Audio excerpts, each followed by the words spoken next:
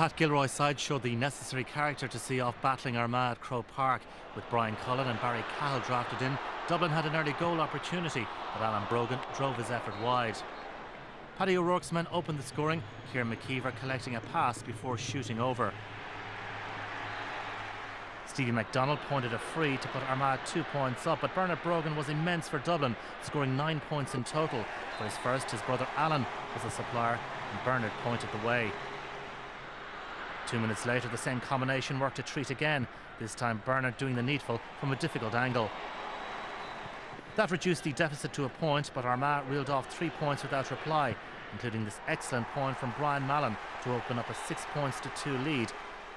The signs were ominous for Dublin at that stage, and the momentum was with Armagh. But Bernard Brogan steadied the ship with 3 points before Stephen Cluxton landed a 45 to leave it level at half-time, 6 points apiece.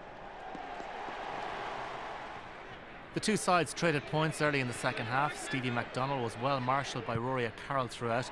The Armagh talisman got free to land this super score. With Armagh turning over a lot of ball, Dublin pressed on again, and this inspirational score from defender Philly McMahon put them 3 points clear, 10 points to 7. But credit to Armagh, who fought their way back into it, a point down with 9 minutes to go when Brian Mallon was denied a goal by a brilliant goal line clearance by Philly McMahon. After that, Dublin drove on to victory. Their bench had an impact, Paul Flynn splitting the posts before another of the subs, Eamon Fennell, sealed the win with this late score. A match short on quality, but plenty of excitement, and so Dublin march on. A win which will help their confidence no end. Armagh, a side in transition, must look to next year. Final score at Croke Park, Dublin 14 points, Armagh 11 points. We're disappointed I've lost it. I do believe the team has made progress. We're in Division 1 next year. We have to build on what we have done up to now and be a stronger team come championship time next year. Take it one step at a time. We've learned that over the years, you know, that it's going to be tough now. This will be our third game now next week, you know, in 3 weeks, and you just have to use your panel now. And you know, we're delighted that we're in the next round. That was the name of the game.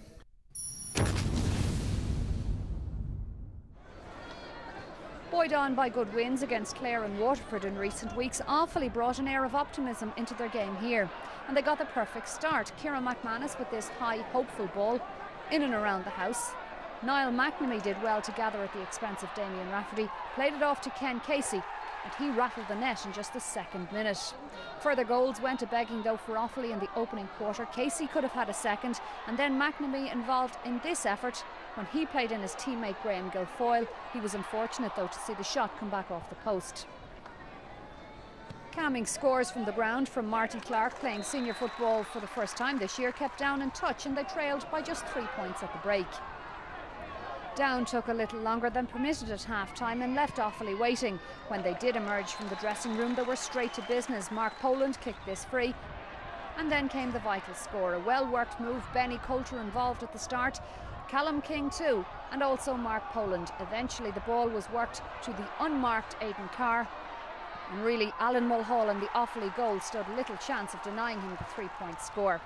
Once Down got their noses in front, they were not for turning. Substitute Daniel Hughes also got in on the scoring act. Offaly introduced John Coughlin from the bench, and his work off the ball combined with good play here from Niall McNamee set up this score for the midfielder Barry Connor. But it was all to prove in vain for the faithful, as they never managed to make up the 2-point difference. Down march on and are now within 70 minutes of the quarter-finals. It was just all about the result tonight. We were very slow coming out of the blocks, and full credit to Offaly. They came pouring at us right through the middle of our defence, and it was very difficult to see where we were going to stem the tide. But thank goodness our guys showed a wee bit of leadership around the middle, and we got a wee bit of a grip to it with about 10 minutes to go in the first half. And in the second half, we obviously played better. We just couldn't pull away from them. The first 15 minutes when we created a lot of good goal chances, but I have to take an awful lot of positives out of it. An awful lot of the young players played exceptionally well. They probably proved for the first time this year that we're capable of playing at that intensity and pace. And you know, they are improving the whole time, and it's, you know, it's a confidence thing with a young team. Okay, then let's talk maybe first about the Dublin Armagh match with our audience. Collie Moran, how significant was it, the victory for Dublin in your view? That was a very significant victory, Des, especially after the Meath game and conceding 5 goals. The priority was about getting things right defensively, and they did that. Armagh had a very dangerous full forward line with Stevie McDonnell and Jamie Clark, and they held them to 11 points. And just generally, as a unit, they were defending a lot better than they had been previously, and working very hard all around the pitch. So it was about confidence as well. Armagh have been a bit of a bogey team for Dublin over the last few years, and to take a big scalp like that is a big step in the right direction. I spoke to Collie on the radio yesterday, and we got a text in saying we sounded like the British media with England in the World Cup. We were hyping them up too much. In an overall context, where are Dublin? When you compare them to what we saw from Cork and Kerry and Munster and Tyrone today up in Ulster, they're a bit behind those teams, obviously. But it's about, like, they've drawn Louth tonight for next weekend, and that's going to be a difficult game for them. But it's about showing progress every day they go to the take to the field, and they are moving in the right direction. They're probably, based on yesterday's performance, a bit over-reliant on Bernard Brogan up front for the scores, and they do need more scoring forwards, but hopefully they can improve on that. All right, we'll chat about the next week's matches in a while. Oisín McConville from Armagh is here. What's the reaction to the result in Armagh, Oisín? Oh, we're not that pleased, Des, I suppose. First and foremost, we would have felt that the Dubs were there for the taking yesterday, and that didn't prove to be the case. I think, as Collie said, Dublin are relying on Bernard Brogan, and I suppose at the other end of the field we're relying on Jamie Clark and Stephen McDonnell for the bulk of our scores, and it just wasn't happening yesterday. We lost the physical battle, and that's something that I suppose would be the most disappointing thing from an Armagh point of view, is that physically Dublin would have bullied us a little bit. We turned over the ball too much, and generally speaking, we were second best yesterday. But I think we have made a little bit of progress on the Paddy O'Rourke. We're playing Division 1 football next year, so hopefully that'll benefit us. Right. Well, Dublin play Louth next week. Colin Kelly from Louth is here. I suppose, Colin, everyone's wondering how are the Louth players reacting now? There's a week gone since the drama and trauma of last week. Yeah, I suppose they're delighted in a way that it's over. There was a lot of it was a media circus really for them for a day or two, and to be honest with you, after the game on Sunday night, everyone just wanted closure on it and to move on. They have a real life chance against Dublin next Sunday. For obvious reasons, I thought they were fantastic against Meath last Sunday, and they're going into the Dublin match in a different frame of mind than they have in the past, where they've taken drubbings from a Dublin team. Where next Sunday they go in with, the confidence is high if they look in the positives. From right, they didn't actually get a cup or a medal last Sunday, but in everyone's eyes they won a Leinster Championship.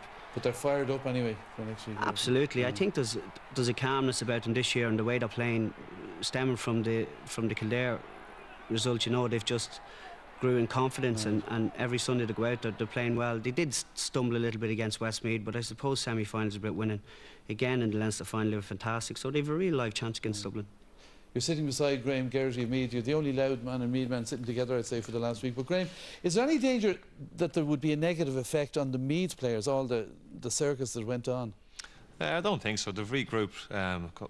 They've met a couple of times since, and they're trying to put it behind themselves as well. It's unfortunate that it was left to, I suppose, the players and the Meath County Board to give a replay or not. I think the GA copped out on that decision. There should be something put in place there that they can decide whether it's going to be replayed or not. But they've put it all behind them now. They're back training, and they're just looking forward to their next game. And a word about Down, because I know you were involved with Longford, and you really put it up to Down. Down beating Offaly there. What do you make of Down? It's very hard at the minute to see where Down are going. They're rebuilding there as well. And Marty Clark is back.